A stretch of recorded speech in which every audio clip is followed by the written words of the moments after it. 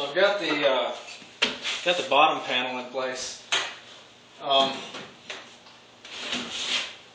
to make the top lid support, and then just cut some panels to fit, and they're just going to sit inside here, and it's going to give the false impression of a floating panel.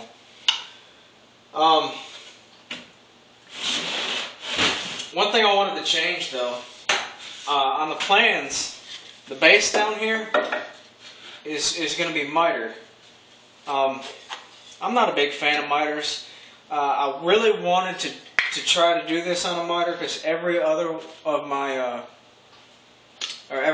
of my blanket chests that I've made was just simple butt joint construction. I really like that look, to be honest with you. I just like the end grain exposed on the exposed on the short side rather. So I'm going to go ahead and do that. I'm going to hit the easy button on this one. I honestly think it looks better myself anyway.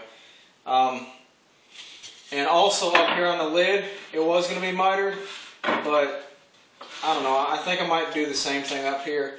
I just really like that butt joint look. I don't know, especially when you chamfer the end grain with it. It just, when you stain it, it obviously it darkens because it's end grain, but to me it just looks better. You know, here's a couple pictures of some that I've done previously, and you can see the end grain just a little bit darker here. And then here is the base I was talking about. But anyway, that's the style I'm going to go with. The plans say mitered corners, but maybe next time. That's what I said before this one, but maybe next time. Anywho, I'm going to go ahead and recut these panels, pieces for the lid support. Got to get it done, and then work on the base. And then I've already got my top glued up, ready to go, ready to start working on. So I'll maybe start on that tonight.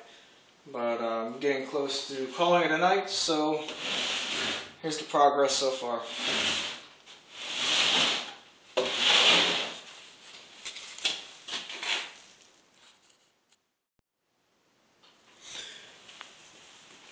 Alright, I was able to get a little bit more done real quick. I made the butt joint top lid support, cut the panels.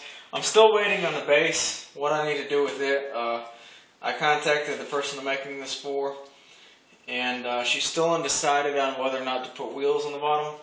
So I don't know if I can reuse what I had cut or if I got to make it thicker for the wheels. So we're waiting on that. I cut the panels, set them in place. Really all it is, they're just sitting in there on the inside, as you can see. Two side panels in first, then the front and back in second.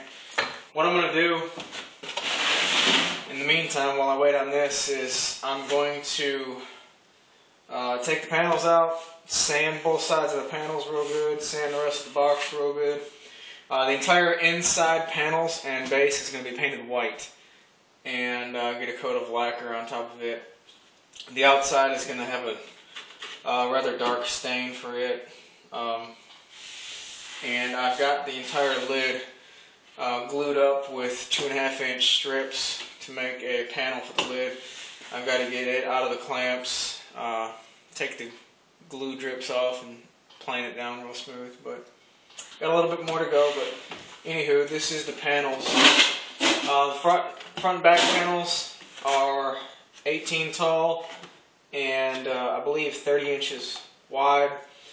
The side panels, 16.5 wide, 18 tall. They go in first, and then the front and back kind of hold them in place. And you know, they're just going to get glued and brad nailed in from the inside. But you know, it'll give you the appearance of a floating panel in there once all this is all pushed up nice and neat. When you're cutting out your panels, be sure to cut it so that the grain is vertical on all pieces. I used, I think, 48 inches out of a piece of 1/4-inch ply for all three of these panels. So 3 strips at 18 inches. Actually, that's a little bit more than 50. But 3 strips, 18 inches. Front and back is 1 strip. Then cut the 3rd strip in half for your 2 sides. But coming together a little bit good. And just waiting on a reply for this.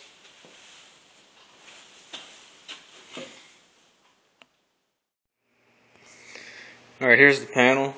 I glued it up with 2.5 inch strips so that it matched the same size as the rest of the skeleton on the blanket chest. Had a lot of glue squeeze out. That's good. That tells me all my joints are not glue starved, so should last. I clamped 2 coals across it on either side when I did the glue up to keep them all the same height, and they are where the coals are. Where right here in the middle, I've got a couple high spots. Pretty good. Almost, that's about 3/32 of an inch. But this stuff's some soft pine. Nothing a bench plane won't take care of. So I'm gonna get going on this. Take a little while and start painting the inside of the panels, and we'll be good to go for a little bit.